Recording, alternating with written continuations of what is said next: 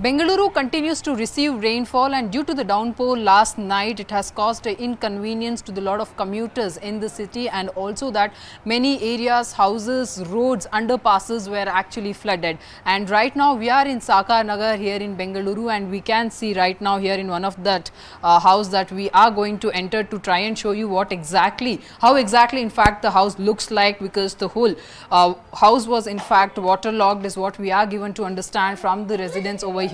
There you can see in the visual somehow that the house members have been managed to clear one part of the house, while other part of the house still remains to be with that of a muddy, completely with the mud and that dirt that which has actually entered the house. That I'll also request my VJ Riaz to enter this particular room to show you how it exactly looks like. So what residents over here say that in this particular area that almost around 50 houses are having similar scenes, and in fact they are now finding it difficult to clean as well, because it's the weekday that they have to go reach their office as well for the work purpose, but today they were forced to take a leave as well, while the members also say that they also had to request the school authorities as well to actually give a holiday for their the children's as well, because they couldn't really take their kids to the schools as well. So that's the inconvenience that has been caused to the people here in the IT city. But however, what in particularly that what the government is saying here right now is that due to the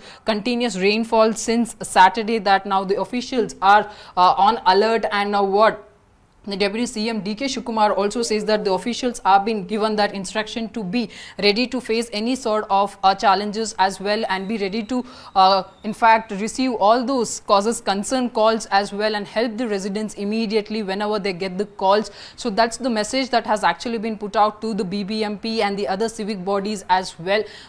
If you can tell us exactly how you are seeing the situation, in fact, because continuous rains in the city and this area continues to flood.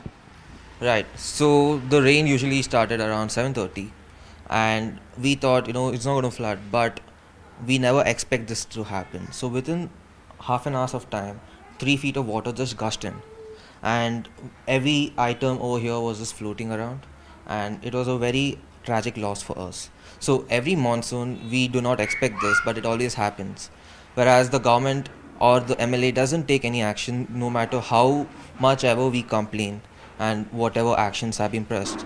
And whenever we try to call the authorities, they keep their phones switched off during the situations.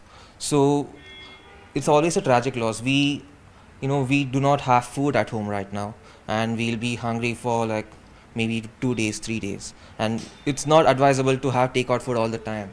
Well, you see what the residents here say, that the government should actually swing into an action immediately whenever there are these kind of calls that are made to the civic body offices. In fact, so most of the time their phones turn out to be switched off, and then they don't attend the calls. So that's what causes them more inconvenience, and it becomes difficult as well, because now the normal life is out of the gear at such situations. But however, as said, needs to be seen how will this government actually try and tackle the issue. That remains to be important. But moreover, what according to the IMD, heavy rainfall accompanied by thunderstorms is likely in the next 24 hours.